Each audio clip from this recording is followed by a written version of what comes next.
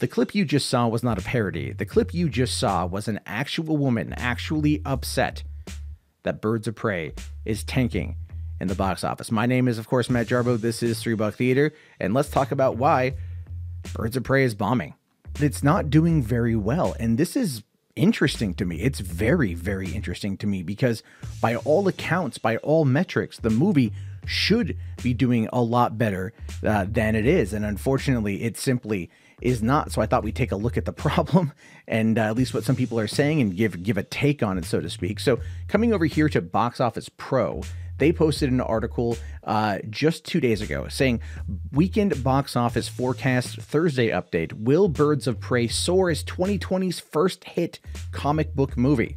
Saying here, despite increasing optimism among fans and online critics, we've updated our final weekend forecast below from 48 to 42 million for Birds of Prey and the range of 35 to 50 million in response to stalling social trends and pre-sales activity compared to similar R-rated titles with positive reviews. And to that, I have to say it's interesting because Atom Tickets was saying that it was on par, it was on track to do better than other DC films like Aquaman and Shazam. It was reporting higher pre-sale tickets, but there wasn't much there in regards to proof by just going and looking at some of the local theaters to see whether or not people were actually buying those particular tickets. And it turns out they're simply just avoiding this movie, and I don't quite know why. So it says here that it remains entirely possible that walk-up business could help the film still reach higher results this weekend, but for now, our models are increasingly reliant upon them, which could be a challenging ask for an R-rated franchise film leaning heavily on the fans and adults, especially with the dual holiday frame coming up next weekend. And yeah, I mean, it's really not doing very well at all, so much so that even Deadline here has an article out, How Birds of Prey Went Astray with 33 million plus opening. Now keep in mind, it is still going to be #1 at the box office this weekend, but it is not going to do as well as they were originally projecting. And that is, like I said, that's unfortunate because the movie does look like a fair amount of fun, and most people that I've talked to who have seen it have all said that it was a fair amount of fun. So they said here, Saturday AM update. In the wake of hitting highs with Wonder Woman, Aquaman, the highest grossing R-rated movie of all time, and the 11-time Oscar nominated and $1 billion plus grossing Joker. Keep that in mind, by the way. Warner Brothers is hitting a pothole in the road with the Suicide Squad spinoff Birds of Prey, which made 13 million yesterday, including previews, and is on its way to 33.8 million opening stateside. That is not very good. It says, unfortunately, with the solid reviews of 82% certified fresh and 4-star post-track and a B+ CinemaScore audience exits, the same as Suicide Squad and Joker, aren't doing any favors here with the Pix ticket sales. Rivals believe the exits are all right, but not the kind that you take over the top at the box office. Yeah. I mean, really, no, this is true. Look at this here. B CinemaScore over here. I mean, that's not great, but it's not terrible either. I mean, audiences seem to enjoy it. And then we've got, you know, the 80% tomato meter down from 82% as reported on Deadline, and 84% of the audience score, but only 2,900 of those are verified. I don't know if that's going to help them out or not. We really have no damn idea. But going back to Deadline here, it says that the opening is well under the 50 to $55 million tracking projection and under the 45 million for which Warner Brothers was hoping. And even though the town loves to use tracking as the dog ate my homework excuse whenever a film collapses, they're not the ones to blame here. What's crucial for Warner Brothers and any other major motion picture studio that wants to compete and rival Disney is that when it comes to brands and IP, you need to protect them and really ensure that the proper production and launch apparatuses are in place to guaranteed success. These decisions need to be thought of as long and hard during development.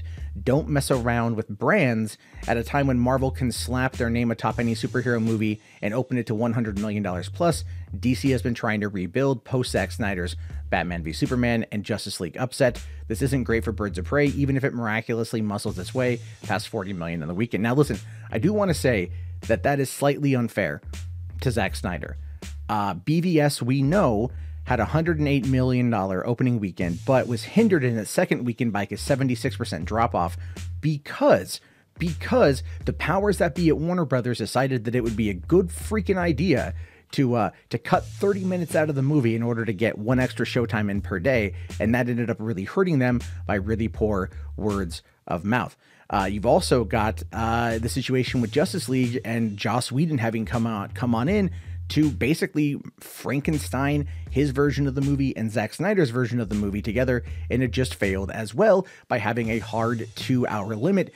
This was under the leadership of Kevin Tushihara, who is no longer with the company, and they've been trying to get over that hump since then. But I would argue that Wonder Woman, Aquaman, and Joker and Shazam have done well enough to move us past the couple years since BVS and Justice League. Hell, even Suicide Squad went on to go do $760 some odd million worldwide when it dropped 3.5 years ago. So trying to still tie it back into BVS and Justice League literally just makes no sense. And it's one of the reasons why I'm having a little bit of trouble with this article, but I just wanted to get that one off my chest. Now, it says here that some will argue that Birds of Prey was never meant to be a film like Suicide Squad, which he doesn't agree with. I would agree, actually. But I think a February opening, they're hoping for a Deadpool or a Black Panther opening, saying it's a brand and that's a lot of money to spend, according to finance sources, on a movie that's intended to be event film in the off-season. Again, it's possible that Birds of Prey makes up its US-Canada shortfall overseas, but it's not looking good. No one is expecting the movie to make any money in Asia, and since Wednesday in 78 territories, the pick has grossed around $18.1 million. Overall, it's bad, says one film finance source who has no skin in the game, which is not good. Let's be fair here. So they do go on to talk about other movies here, like Fast and the Furious movies and so on and so forth. But he goes on, it says here, as I mentioned below, Birds of Prey and Harley Quinn didn't earn the immediate right to an R rating like the Logan spin-off X-Men or Joker off Batman. Harley Quinn is beloved by young females of the animated TV show and the movie, and that entire audience is being sidelined this weekend because Birds of Prey R rating. So that basically says here that 13 to 17-year-olds, despite enjoying the movie at 86%, couldn't show up at 9%. On CinemaScore, the under 18 crowd attended at 18%, giving it an A-. Who came out to watch Birds of Prey? Why, men over 25 at 33%, guys with overall repping 53% of ticket buyers, and Birds of Prey gets its R rating in F-bombs, not the ultraviolence or taboo that Deadpool and Joker excluded. So let's think about that there, right? So obviously, Suicide Squad had a big draw from women. Women were a big draw for that movie. They really liked the character.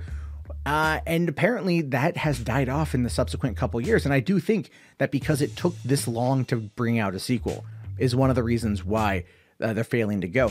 But it also shows you that men are still the predominant consumers of these types of properties. And there has been a lot of people who look at the marketing and think this is a pro-feminist movie, even though people who have seen it will argue that it's not. There was controversies that were surrounding the initial story leaks with the nature of Black Mask and his sexual orientation and how that tied into the overall plot that didn't seem like it was being handled very carefully. There were issues with reshoots, but from what I understand, the reshoots were actually made the movie better, and I have no issue with reshoots. They happen all the time. So we can really start to look at here that this movie almost feels like it alienated female audiences by targeting them directly. Now, isn't that just kind of a weird statement to make? And I don't want people to read into that too much. I have nothing against female-led films or female directors or anything of the sort. I completely applaud it if it's done well. But I think when it comes to the culture war, especially in comic books, people are tired of identity politics. And if they feel like this is being crammed down their throat, then they just may not show up. However, there is the alternate to that, which of course would be Captain Marvel, whose marketing heavily leaned into the feminist narrative. And that, while it did cause a backlash online, especially here on YouTube, the movie pulled in $1.1 billion. You know what I mean? Like, people went to go see it, and they went to go see it multiple times. So clearly, I guess maybe if done in the right way, it can benefit, but there is nothing about that I really saw here. Now, I will say that the marketing was a little bit jumbled. It didn't really kind of wow me at first, but it did. The second trailer sold me on the movie, while the first couple didn't.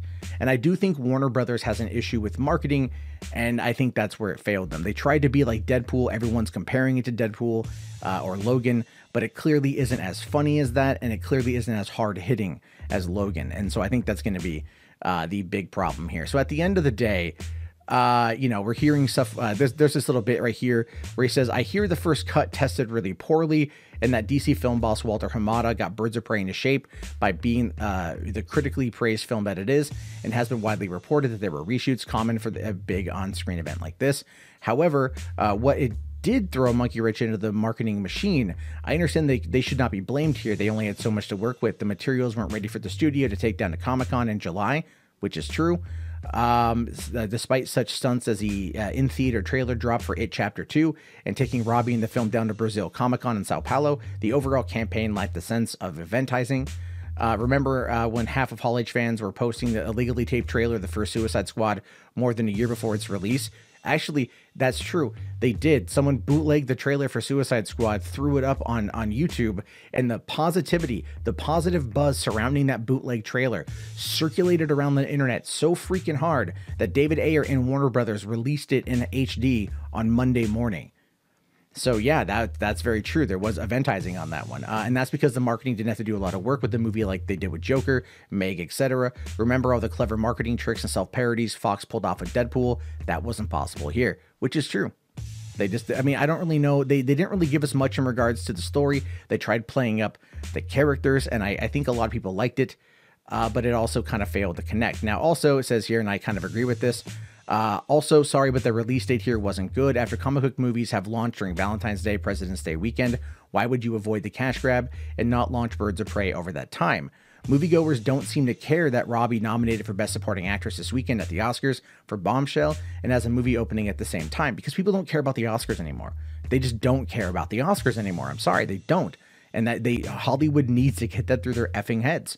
Now, if there was any non-Disney competition next weekend, I'm sure Birds of Prey as a DC Comics movie could have elbowed them out. Warner's instead looked at the lead and power of the holidays, seeing how pre-President's Day movies like the Lego Movie and the R-rated 50 Shades Darker and John Wick Chapter 2 opened and played through. However, I would like to point back, though, to 2017's The Lego Batman Movie, which opened on this same weekend 3 years ago. And that one, if I recall, didn't do as well as they wanted it to, and that was technically a DC film. However, I find it funny that this particular article is overlooking that, but whatever. The movie's, I mean, clearly not doing very well.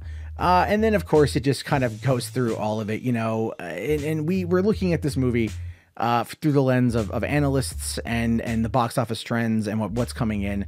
And the reality of it is it's going to be number one, but it's not going to sit there and really do exceptionally well. Now, let me give you guys my absolute take as to why this movie failed in the way that it did. And a lot of you out there are probably not going to like it or really super agree with me. However, it's this. Joker. It has everything to do with Joker. Joker changed the game. It did. It fundamentally changed the game. This movie has broken the DCEU. It has. Because for one, this movie had so much hype, so much controversy surrounding it that it did greater than projections.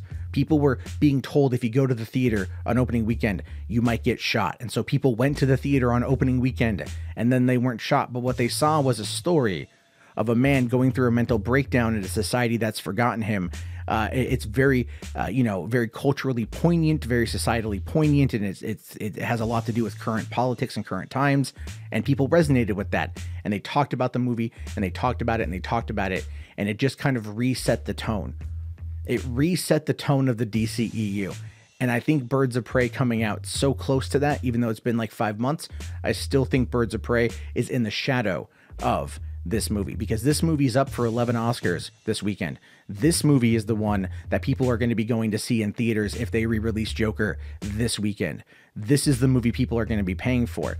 Birds of Prey opening up against the Oscars when the Joker is up for 11 of them is almost a conflict of the brands. And I do think that the tone and the way that it was shot and the way that it was made and the resonance that it took with not only comic book fans, but non-comic book fans, taking it over to 1.1 billion, highest grossing R-rated movie of all time, clearly puts it into position to where it does change the structure of the DCEU, even though it's technically considered like an Elseworld and it's not part of the DCEU. The average normal person who watches these movies that is not in on this will think that that is part of it.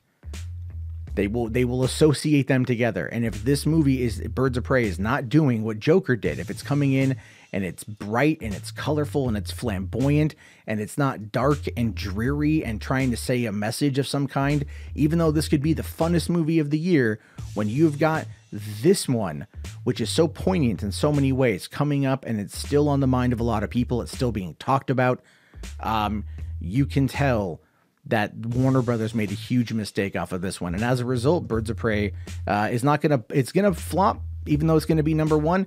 It might get strong word of mouth. I think that's going to help it out quite a bit. You know what? This is definitely one of those things Warner's dropped the ball on. And I feel bad for the cast and crew who worked hard on the film, because I hear it's a lot of fun. I still plan on going to go see it. And that's just where we find ourselves.